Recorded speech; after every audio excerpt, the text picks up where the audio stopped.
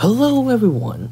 So it's been about a month ever since I talked about this topic about 2016 hitting a woman back to Mexico. So for today's topic, the image I'm showing you is BNSF 6216. Now, why this locomotive?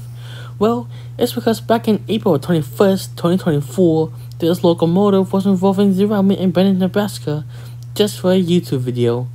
Yes, you heard me right. So here's the story.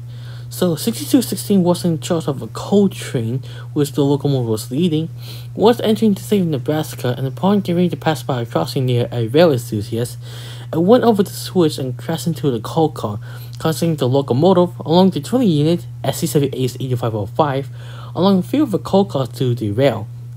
Now, if you don't believe me, well, here's the footage.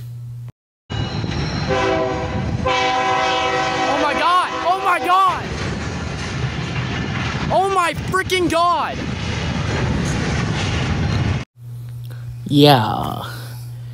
Right after that, he decided to upload the video he caught onto YouTube, in which he has a YouTube channel goes by the name of Cavity City Rail Productions. But once he uploaded the video, he was suddenly being blamed for causing the train to derail. And in fact, there's been many YouTube channels, such as History in the Dark, for example, uploaded so many videos about this topic, about this teenager during the train's reviews. And in fact, his video actually made it to the news. But how do we know that this teenager caused a derailment? Well, what he didn't know is there were security cameras right at the same place where the train derailed. After the law enforcement reviewed the security footage, they found the exact same teenager that recorded the video dribbling up to the switch, throwing the switch, and then setting up the camera near the crossing just to film the train derailing. Well, as with this action, the Lancaster County Attorney's Office recommended that this teenager can be charged with felony criminal mischief. But, as we heard it from it, there's no signs of this teenager being charged or being found guilty for his actions.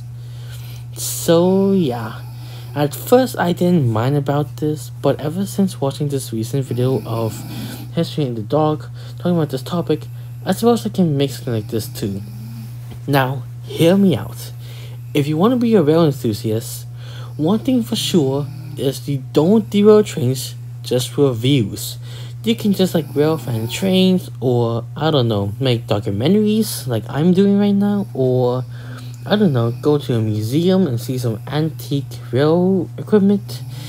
And there's many things you can do if you're a rail enthusiast.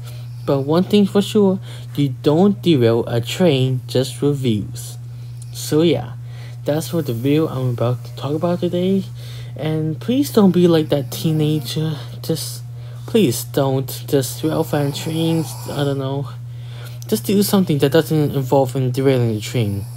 So yeah, that's for what I'm going to talk about for today. And if you have any more topics you want me to talk about, just send it in the comments and then I'll talk about it.